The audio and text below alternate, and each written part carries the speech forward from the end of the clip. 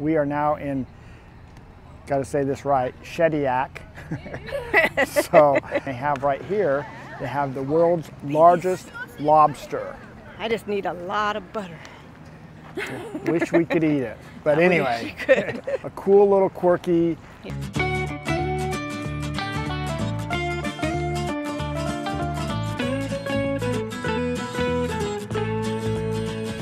Hey everybody, welcome to Tigner Adventures.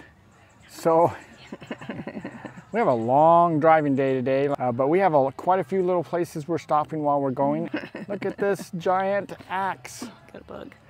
I'm not sure who determines it's the world's largest axe, but that's what they're saying here. It's pretty big. Yep. This axe was built here in 1991. And it was the world's largest axe, symbolizing the importance of the forest industry, past, present, and future to the town of Nakawik. And then look, this isn't something you see every day. This looks like an RV floating down the river. It's Canada's style of a houseboat, small. They don't do things really big like they do in the US for houseboats. Anyway, we are just checking this out here. And then we're going to move on to the UFO Museum. Woo! You know, we've seen one of those in Roswell. Now they have one here, so we're going to check this out in Canada while we're driving through. This is the Frederick Museum, and apparently they have a UFO exhibit here. Look at this big frog. The famous Coleman frog. So this frog came from Africa. It was 2 feet long and weighed 10 pounds. And as strange as that might have been, we actually found what we were looking for here. So Stanton Freeman has all this information that he collected on UFOs. Stanton Freeman lived in the US, married a Canadian, and this is the information that he collected all about UFOs. We're gonna have to dig into this a little bit to see what was so cool. Did he meet the UFOs? He met aliens? Wow. So he went around and did lectures and things about UFOs, and then individuals got a hold of him and told him his story, and he actually wrote this book. So if you want to dig into that a little bit more, there's a book that he wrote about it. But basically, this is all about other people's things that they've seen, other people's experiences that they had concerning UFOs, and they reported those to him, and he collected all of this information. So I guess it comes down to whether you believe all those individuals or not. A couple years ago we were at the UFO museum that was in Roswell, New Mexico, and we posed the question then, do aliens really exist? So just some more information. You get to decide again, does aliens really exist? So this is Stanton Friedman's life right here. He was born in 1934 and he passed away in 2019. Look, on July 2nd, 2010, he was inducted into the Roswell UFO Hall of Fame. So see, they are tied together. Now I will have to go back and rewatch that video again. I'll put it in the link here so you can go back and check out that when we visited Roswell, New Mexico. We made it away from the UFOs, at least I think we did, and didn't get stuck, did we? No, and now we're at the banged up either. Yeah, now we're at the world's longest covered bridge. And that is one long bridge. Yeah, what does that say up there? 1,282 feet? And then I think it was built in 1872, so it has been here for a long time. Yeah. You can't drive across it anymore. Yeah, we couldn't. But even when it was new. We couldn't anyway, but but you can walk across it as a pedestrian bridge, so you can walk back and forth across the river. So this is another one of those really cool things that you just don't see every day. Look, here is the bridge, and now we're going inside. So it does have pavement on the road, so not really sure why it's closed, because I do have a walking side over on the right here, but you can ride your bikes across here, no problem. So nice and long bridge. Look how that was constructed up there. That is pretty cool. A lot of beams on this bridge. So the instructions are to drive up to this white post and then coast back.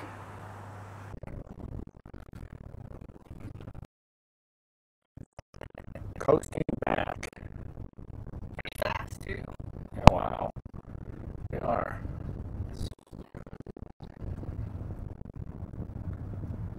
It looks like you're going uphill, but man, when you're coasting back, it gets going pretty fast.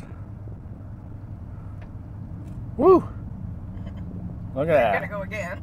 Oh, there it is. There's the white post on the right. So we're gonna stop here. This time we're going forwards. So where that car is up there, it does look like it's uphill, even from here. Definitely. So we're gonna just start coasting. He's spooky. Spooky, yep. Yeah, because you get going faster as you're going up hill. What an illusion. So hopefully you can see that in the camera, because it Well, kind you of just adjusts. have to come here and do it. Yeah, it kind of adjusts the way it works, but we'll see if that works. Otherwise, come to this area. Well, after a long day of driving, we have got to our camp spot, and look at this gorgeous view from our campground. It's called the Gorge. So there's a dam around the corner up a little ways up the gorge, and this is the runoff. So pretty. Well, how do you tell that you're in Quebec province? Nothing is in English anymore. So all the other provinces we've visited always had English and French, but once we came into Quebec, there was no English anywhere. So luckily though, when I filled up with gas, the pump did have an option that said English, so it was able to translate it. Oh, and it's 80 degrees out and almost 90% humidity, so I am sweating like crazy. But hey, we got the camp all set up. I gotta go back, I got sweat in my eyes now, but camp's all set up. We are going to get the AC on and sit back and relax for a little while and try to cool back down, because when temperatures like this, your body doesn't cool down that easy. So that's our plan for today. First day in Quebec City along this journey. So then we'll look for some more quirkies that we can add to this video. Oh, this is where I need to stand. This is much better. So we'll have to run the AC unit a little while to kind of cool us down. So this high heat is supposed to, there's an advisory through 5 o'clock today. So we had it yesterday and today, and then it's cooling down finally. So we'll see how that works out. Sure nice to have an AC unit though. So one of the things I wanted to say is, you know, all traveling around Canada and everything, we really haven't, I mean, it doesn't really feel like you're out of the States, really. I mean, it's pretty close to the same thing continually, except when you enter Quebec. Now we feel like we for sure are in a foreign country and not the United States anymore. So there is definitely a different feel, and it's kind of exciting. And luckily we have full hookups at this particular place that we are staying, so we don't have to worry about using our batteries. All right, well, good morning. We arrived yesterday. We have a really nice campground that we're staying in. Unfortunately, there was a heat wave, which fortunately actually ended yesterday. So we just had to put up with it when we first got here and set up in the heat and everything. But you know, we're all set up, and now the temperatures are cold. This morning it's like the heat wave ended and all of a sudden the freeze wave came in. So anyway, so I'll tell you, you can, you know, this is the first time we've really felt like we've traveled out of the country, because when we're, the rest of Canada that we've been to, it really hasn't been that big of a deal. You know, there's been English everywhere, everyone speaks good English. Now that we're in Quebec, we have to say bonjour, and then, hey, do you speak English? Because, you know, we don't speak French, so hi. So anyway, it's been interesting, And it's better to target the younger individuals when we're trying to talk to somebody, because most of them speak English, well, pretty good. And the older people don't really want to be bothered with it, so which is fine. The campground we're staying in is pretty much all French.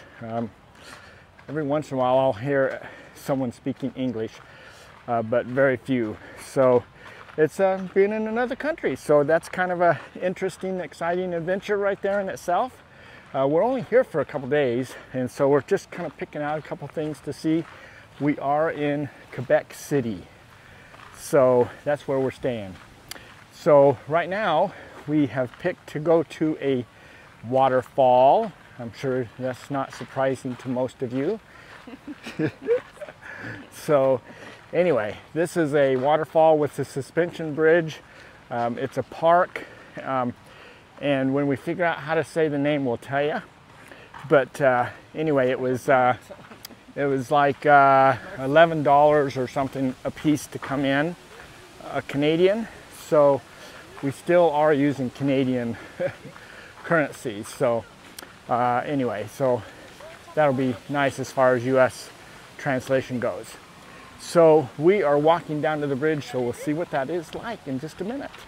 All right, here is the sign that shows everything going on here, and this is called the Parc de la Chute-Montmorency.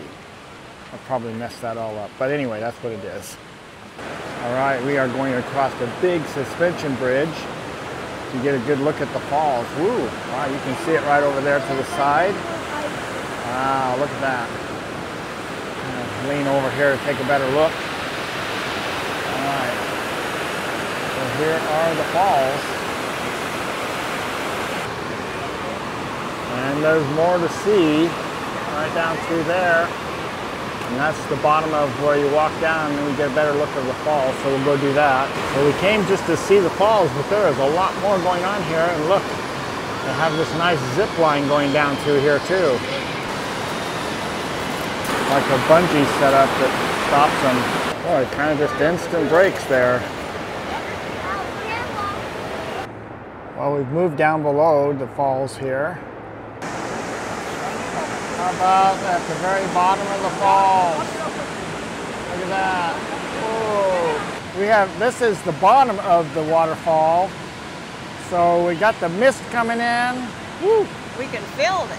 Yeah, at least it makes it a lot cooler. Yeah, it's nice. But anyway, that's it.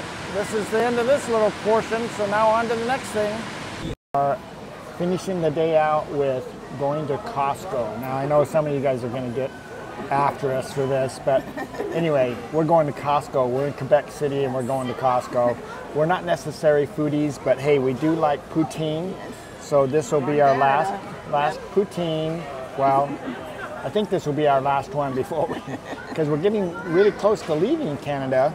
So we got poutine and we got a sausage hot dog and a regular hot dog too. So, so we should be full by the time we get done eating, which is always good before you go shopping. All right, we've met this French family here that lives here in Quebec. This individual and his wife and his two daughters. And so we're going to talk to the daughter here for just a minute, because now is your youngest sister, is she in the English program also? Well, she speaks English, but I mean, she doesn't as much as me, I guess. Like stunning.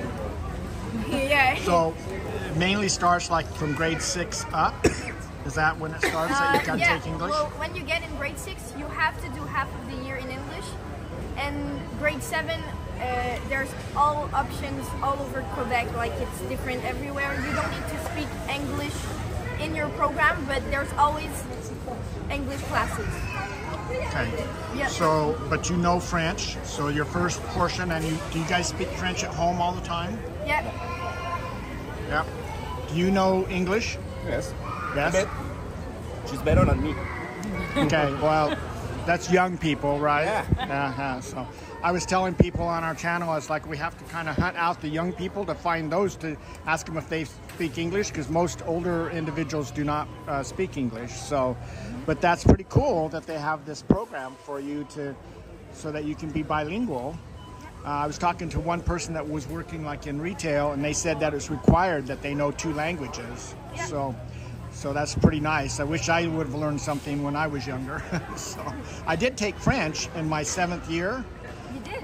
I took French for 7th and 8th year. I took French for 1 hour each day. So, you know, it didn't stick. It would have been nice to be, yeah.